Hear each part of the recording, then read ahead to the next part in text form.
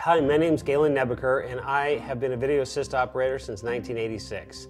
And I specialize in HD and visual effects jobs, and I'm really excited about Qtake HD. It's the first video assist system that incorporates everything that we really need as video assist operators to do our jobs. First of all, it records in full ProRes 422, 2 channels of HD SDI for any HD camera. All the major formats are supported. What's really exciting about it is where it goes beyond video assist.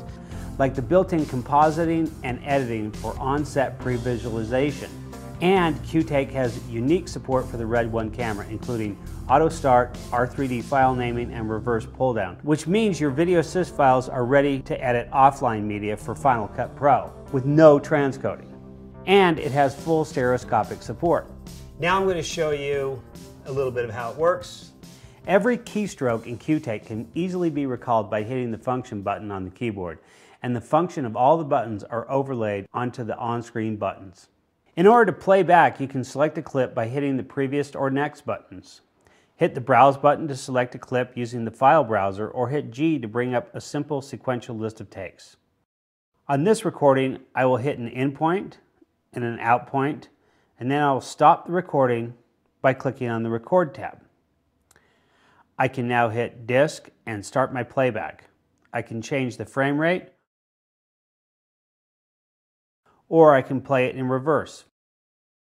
If I want a section of the footage to loop, I set an in point and an out point and select loop.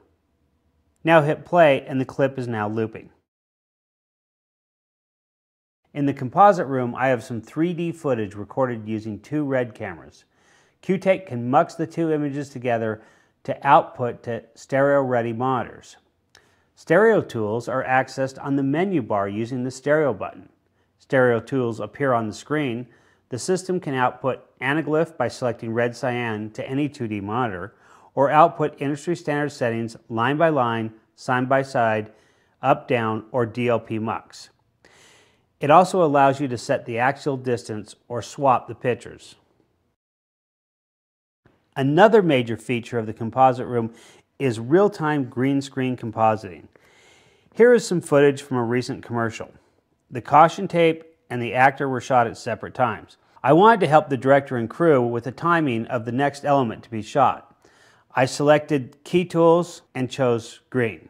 I then set my key by adjusting the sliders until I reached a good clean key on the screen. Qtake allows me to set my own clip sync between any 2 clips.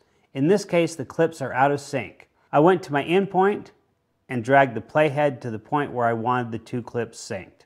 I then turned off clip sync and selected the foreground tape by clicking in the View 1 window. I moved the playhead to the sync point and marked the offset. They will need to reposition the footage of the tape in post to match this shot up, so I quickly repositioned the tape using the DVE. Adjusted the sliders for horizontal and vertical till I got the correct position. I then rendered the composite clip and had it ready for playback of the full composite in real time on the set while we were shooting the background, so that we could make sure we had the timing for the dolly move. Qtake HD has very unique features to support the Red 1 camera system. Settings allow the camera to use SDI flags to start and stop the recording automatically. It also allows you to use the R3D file name for your media. And Qtake does a reverse pull down to remove any extra frames in the SDI output. What this means is that you can provide ready-to-edit ProRes offline media from the video assist footage, saving time and money in transcoding. We hope you enjoyed this intro to Qtake HD. Full demos will be offered right here at NAB at 10 o'clock, 1 o'clock, and 4 o'clock each day. Please contact us at www.nebtech.com.